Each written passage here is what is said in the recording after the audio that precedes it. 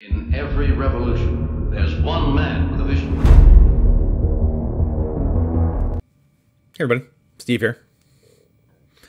I am the author of Deadlock, Fallout, and Shattered, three superhero fiction novels.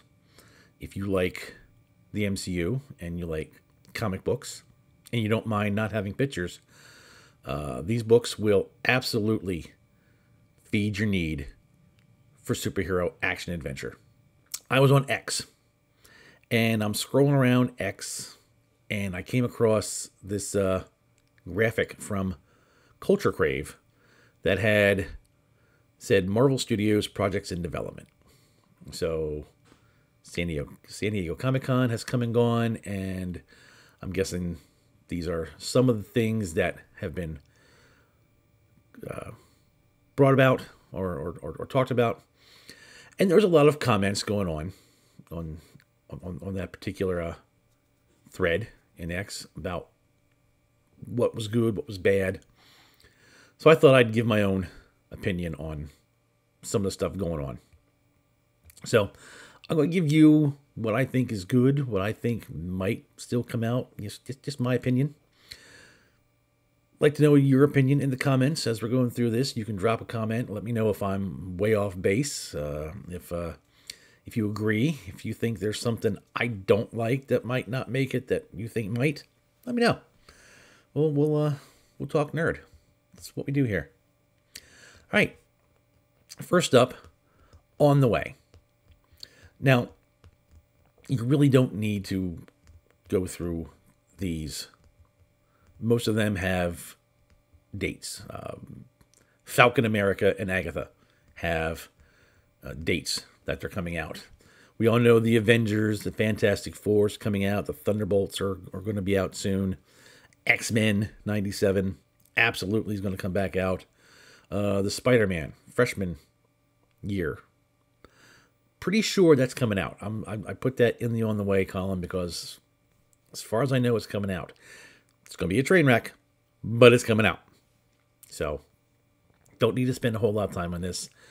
Let's move ahead to the maybe column. So maybe these come out. Maybe they don't. We all know from Batgirl that they could absolutely make something and then just throw it away.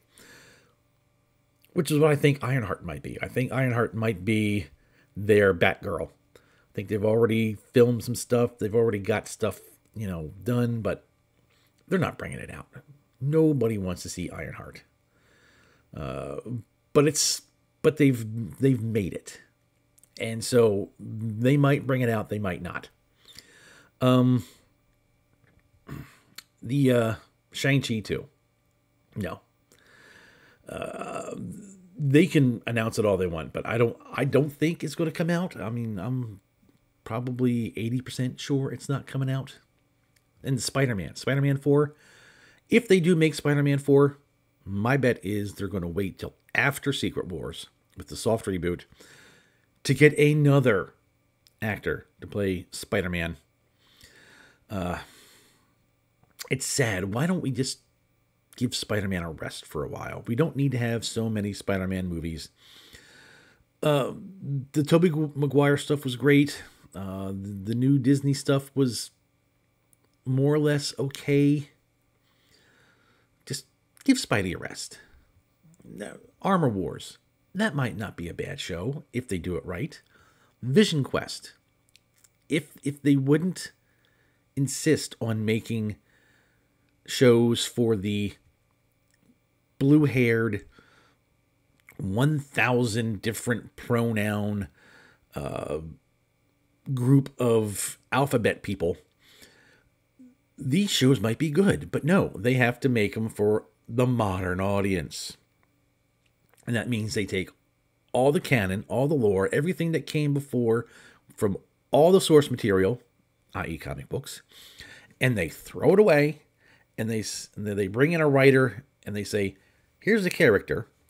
Don't read any of the comic books. Don't look at what... You just make this character whatever you want. And then they make a dumpster fire. So These ones in yellow, they may come out, they may not come out. We'll see. Which brings us to the last group. Nope. Now, that's not because they're not bringing them out. That's because, quite frankly, nobody is asking for any of these shows. Nova may have been good. If James Gunn was still attached to the MCU, I think he did a great job with the Guardians, and I think he had just this crazy, weird thing that worked for characters not on Earth. I think that would have worked with Nova, but since he's gone, no, just leave Nova alone. Don't do it. Don't do it. Sidewinder. Falcon America hasn't even come out yet, and they're already talking about a Sidewinder spin-off series. I know the only reason they got the actor playing Sidewinder is because they probably offered him another series. Like, if you do Falcon America, we'll give you your own series. You know, you front and center, star. And so that's probably why he is, where he is. But nobody needs it.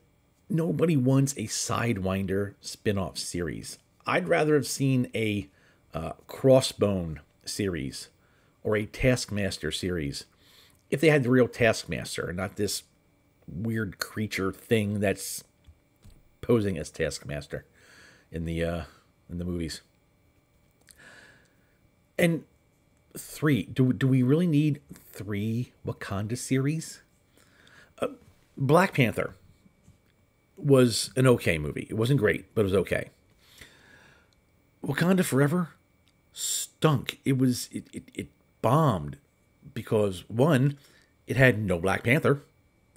2, it had a DEI diversity hire character that went by the name Namor sometimes, but that wasn't Namor.